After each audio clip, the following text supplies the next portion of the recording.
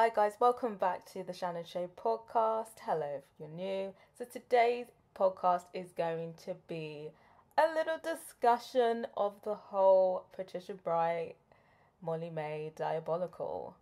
I hope everybody is doing as well as can be, and I really do hope everybody is being as proactive as possible in supporting the Black Lives Matter movement. And if you're still on the lookout for some resources, I've linked some in the description. Feel free to comment down below your thoughts on my commentary. I'm always up for a chat, I'm always up for a debate. And if you like this video, give it a thumbs up. And if you didn't, give it a dislike. No hard feelings. So, obviously Patricia Bright is trending on Twitter right now. I feel like every once in a while, Patricia Bright decides she wants to tweet something and it gets the people talking. And she keeps tweeting, and I feel like she does this thing where maybe the first thing that she said wasn't that bad, but then she just continues rambling on and making things worse for herself. So yeah, but let's just talk about it. Starting off, I am a fan of Patricia Bright. She's kind of like one of the first Black British women that I watched on YouTube. I grew up on her videos. And Molly Mae, I'm a fan of Molly Mae as well. I loved her on Love Island. So I'm a fan of both of these girls. I'm not really here to bash anybody, but I'm going to talk. I'm going to be honest. Let's talk about the backstory. So the backstory is Molly Mae's giveaway. I'm sure lots of people have heard about it. I'm sure lots of people have entered it. I ain't gonna lie, I entered it. I did enter the giveaway. Did you enter the giveaway? Let me know if you entered the giveaway or not. Let me know if you're still following the pages. So yeah, the gist of Molly Mae's giveaway is that it was 8k worth of numerous goods, so designer goods, lots of Louis Vuitton products, lots of Louis Vuitton designer bags, suitcases, wallets and stuff, and also some Apple electronics as well. So I think some like AirPods and the latest MacBook, and some beauty treatments and some fake tan from her fake tan business. And it was a relatively easy giveaway. It was one of those retweet, follows, tag a friend, post on your story for an extra entry, you know, them ones. It was a pretty easy standard giveaway, and it has been trending. Everybody's basically been entering it. I mean, she already had 4 million followers and she's well known, so it wasn't really a surprise to me that her giveaway trended.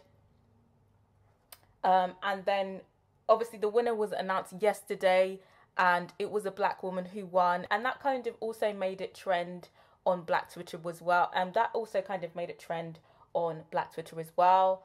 I'm not gonna lie, as a Black person, I was kind of just like, you know what, I didn't think I was gonna win. You know, you just enter, you know, see how it goes, you know, check when it's time. But, you know, I kind of just like, if I don't expect to win, but if I don't win, then it's cool. But it was nice to see a fellow Black woman winning. I mean, with these giveaways, I kind of feel like it usually never is a Black winner. So the fact that it was just kind of like, well, this is nice. That's just kind of what I thought anyway. And I kind of feel like that's what the general consensus was on Black Twitter. Now, obviously, Patricia tweeted her tweet, but I don't actually think that she was shading Molly Mae. And I will tell you why.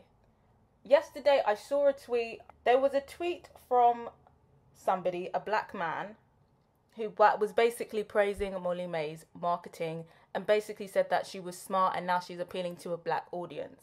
Well, a Black female audience. But let me just find the tweet really quickly, because I think this is what Patricia Bright was actually shading. So this is the tweet.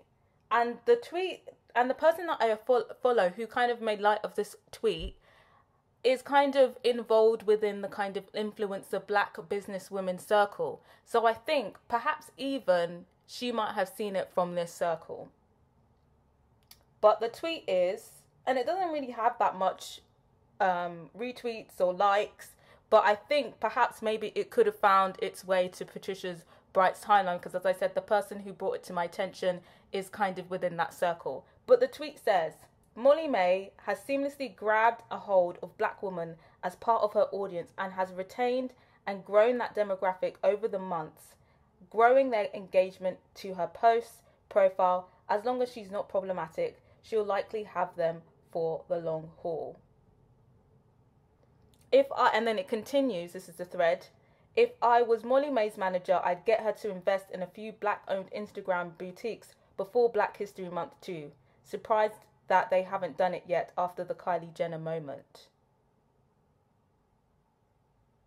It's funny because I'm not sure if her team are aware and actively facing into this newly acquired demo just yet. They should subtly. So obviously, I think people are going to view this tweet in two ways. People are either going to agree with it. Some people are going to think he's chatting shit.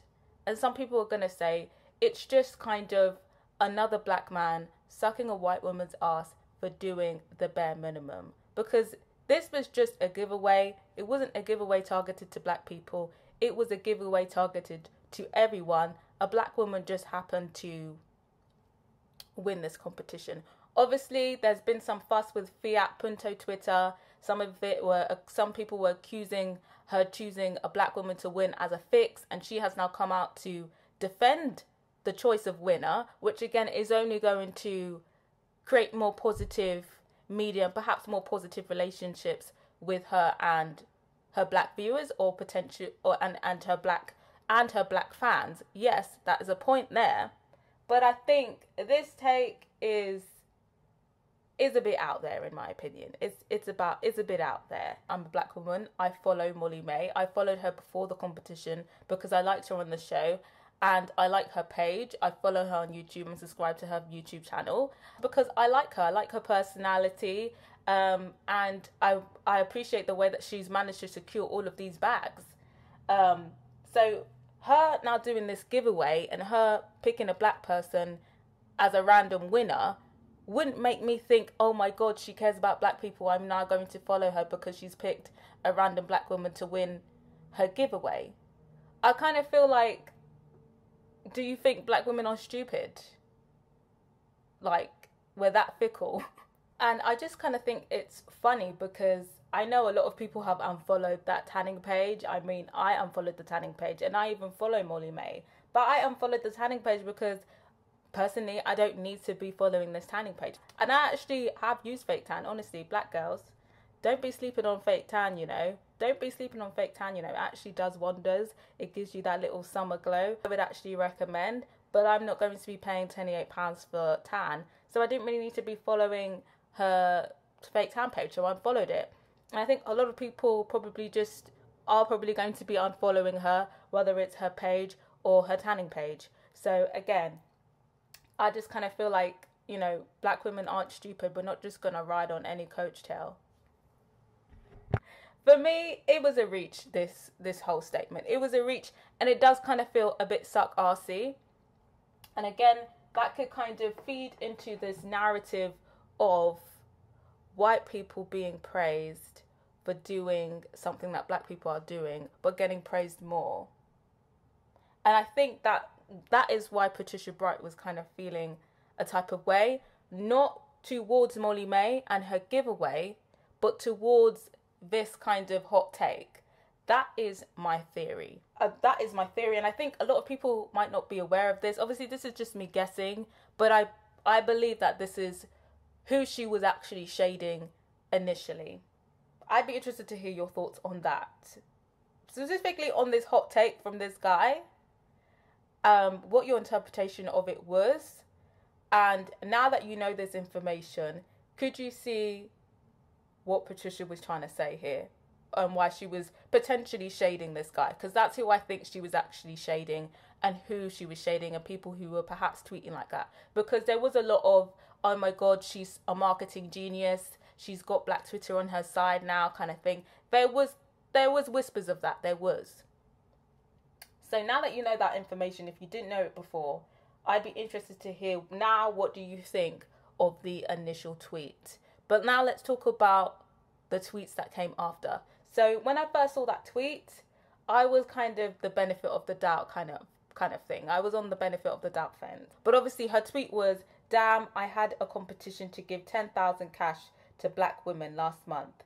And now I'm wondering if it were designer items, would it have trended? So to me, obviously she's pointing out the 10k cash. She's pointing out the black woman. Obviously there was a black woman who won the competition. And now she's talking about trending, because obviously now all of the black people, well, some black people are now talking about how Molly Mae is now this genius in black marketing. So this is what I think this tweet is shading. But like I said, let me know what you think after processing all of this information. So then she goes on to tweet, my thoughts are that brand names are worth more than cash because they can be shown off more visibly and represent status. That is until you need to pay the bills. Now this is when it starts to get into sticky waters now, because this is now her not shading people who are now praising Molly Mae as this genius in black marketing. This now kind of seems like now she's shading Molly Mae's giveaway. And it's getting a bit more sticky here. It's getting a bit more sticky. But let's talk about it. So, first off, not gonna lie, this tweet kind of stinks. It kind of feels very condescending, because this is to the black community. My assumption is that she is tweeting this out to black Twitter. So she's talking about paying bills and designer items. And it's been a talk in the community, but I just feel like this conversation is a bit toxic. But this whole kind of narrative of black people are interested in materialistic things and we don't know how to manage money properly and this is why we're broke. You know, I feel like it kind of feeds into that argument, but it's just kind of like, why are we talking about bills when it's just a giveaway, babe? Why are we talking about money and bills when it's just a giveaway? So it's kind of just like, of course, most people are going to prefer money to a Louis Vuitton bag. But if it's a Louis Vuitton bag competition, then I'm going to enter the Louis Vuitton bag competition. I'm going to enter every competition, whether it's money or a Louis Vuitton bag, I'm going to enter it all. I can see the point that she's trying to make, but it just kind of feels like condescending and a bit of read the room, like nobody cares, like nobody fucking cares, because people wanted the Louis Vuitton, they wanted the MacBook. Hell, I could use a MacBook new MacBook right now. I'm not really, you know, if there was 10k on offer, yes, I would enter the competition. So I don't know what your point is here now. If it was a kind of thing where it was, the competition was pick 10k or 15k worth of designer, then she could have a point. But the fact that there's no money option at all, it just kind of seems like there is a different point that you're making here now. And it's getting a bit condescending, in my opinion. So, but I'd be interested to hear your thoughts on this particular tweet. Is she stating facts here? Is it a bit condescending? Was it a bit unnecessary? What are your thoughts? So, then obviously people are now kind of accusing her of being a Tory, because I'm not gonna lie, this tweet kind of does stink a bit of Tory. It stinks a bit of respectability politics. It stinks a bit of the materialistic narrative. And it's a lot of the things that these capitalists do when they're like, save, you know, £20 a day or whatever and be a millionaire or whatever. You know them tweets? It's stinking a bit of that. So I'm guessing people are calling her out, saying that she's a capitalist. And not a capitalist, a Tory. My apologies, a Tory. So she's now come out to defend herself and say that she's not a Tory and she's sick of the Tory rumours and the Tory lies, and basically said that she's not a Tory, that she is left-leaning. She tweeted out basically that she voted for Lib Dems and insinuated, she didn't actually say it explicitly, but I think she's insinuating that she did vote for Labour after they became anti-war. So I think perhaps in the last election she did vote Labour, but she was just, I don't know, she didn't say that she voted Labour, but she was insinuating that she did. And I don't know, I just think it's a bit fishy when people don't say who they voted for with their chest. But take that as you will. I'll insert the tweet. But I got to say, I'm not going to lie, I did kind of get a bit of Tory vibes from Patricia. I'm not going to lie to you guys. Because she does have a very money-centered channel. She's always buying a ridiculous amount of clothes. She has a business channel, and she's helping out people. She's giving people gems. But to me, she doesn't really give me venture capitalist vibes. But she says she's not a Tory, so she's not a Tory. Even if you're a socialist, we're living in a capitalist society. At the end of the day, if you want to thrive, you are going to have to make some money, regardless of what your political affiliation is. If you want to live a nice life, especially in the UK, you're going to need some money. So the fact that she is money driven doesn't surprise me. But for me, I haven't seen the material that would make me believe that she's a venture capitalist. But again, I don't know what goes on behind the scenes. I don't know what she's doing with her money. So I'm just going to leave it there. But I'm not going to lie, I did kind of get a bit of Tory vibes. But she says she's not a Tory, so I'm going to take her at her word. So I guess the next point is she's kind of just rambling on about her 10k giveaway. To be honest, she's just rambling on about it. So the point of the trending thing. So yeah, in terms of the trending thing, like I said, I don't actually think she actually meant like, oh my God, I gave away 10k, I should have been trending for it. I think she was actually shading that other guy. And I don't actually think she was saying, I'm giving away 10k, so therefore I should automatically be trending on Black Twitter. I don't think that's what she was trying to say either. My point is, I do think she has initially been taken out of context. I think the second tweet was a bit fishy in my opinion. But I don't actually think she was actually coming for Molly Mae. And I don't actually think she was insinuating that because she gave 10k away, she expected to be trending. Like I said, I think this is just a counter to the people who were saying Molly Mae is now this marketing genius for black women. I think that's what the initial point is. But I'd be interested to hear from you guys. Now that you have all of this information, do you think maybe you might have taken Patricia's tweets out of context? Or do you feel like, nah, she was definitely shading Molly Mae. She should have read the room. She should have just kept it to herself. What do you guys think? I think obviously life would just be easier if you have a following just to keep stuff to yourself, unless your tweets are actually your living. Because some people, you know, they get into drama because it helps out their channel. It helps them make money. But I don't think she actually tweeted this out looking for drama, looking to be the center of attention. I don't think this was the case here. But I can see how it looks, and I can see how this is being perceived. But I'd be interested to hear from you guys now after this whole essay. If we're taking my suspicions to be true, that this is what she was actually commenting on, I'd be interested to hear from you guys. But yeah, subscribe if you haven't yet, and if you have, don't forget to put my notification bell on so you know when the next video is dropping. I'm also trying to get to 1.8 subscribers, so I'd appreciate if you subscribe to my channel and help me reach that. And thank you to everyone who has subscribed so far. Till next time, guys. Bye.